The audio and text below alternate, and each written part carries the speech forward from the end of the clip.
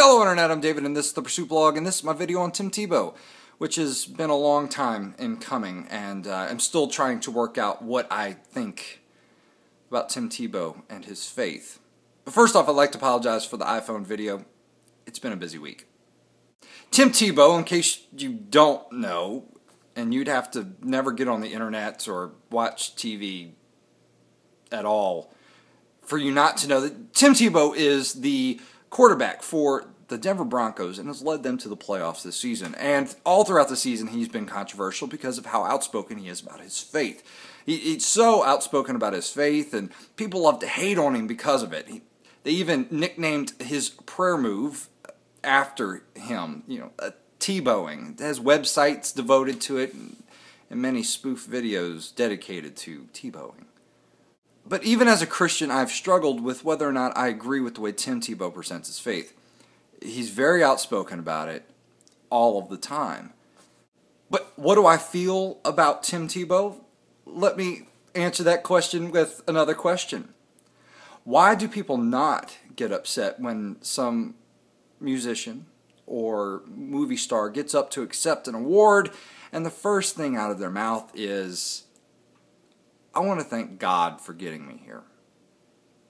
People don't get upset when celebrities get up and do that. And I think they don't get upset because they're not made to feel uncomfortable. Oftentimes, those people who get up to thank God are the very ones whose lives don't reflect anything that Jesus ever taught. So people don't feel threatened when they get up and thank God or Jesus at an award show. But I think people do feel threatened. I think people are made to feel uncomfortable when Tim Tebow gets up to thank God, to thank his Lord and Savior Jesus Christ, whether he wins a game or loses a game, because Tim Tebow's life reflects what he believes. And I think that makes people uncomfortable. I think people are uncomfortable when a Christian lives out what it means to be a Christian for all the world to see, and does so pretty well. Now, I don't know everything about Tim Tebow's life, but from what I have seen, he lives pretty faithfully the way Christ calls us to live. So why do people hate on Tim Tebow? I honestly believe it's because he is very genuine in his faith and is outspoken about it. People like this idea that, you keep your faith to yourself. It's your faith. You can do with it as you please. And they don't want to hear about your faith. But that's just life.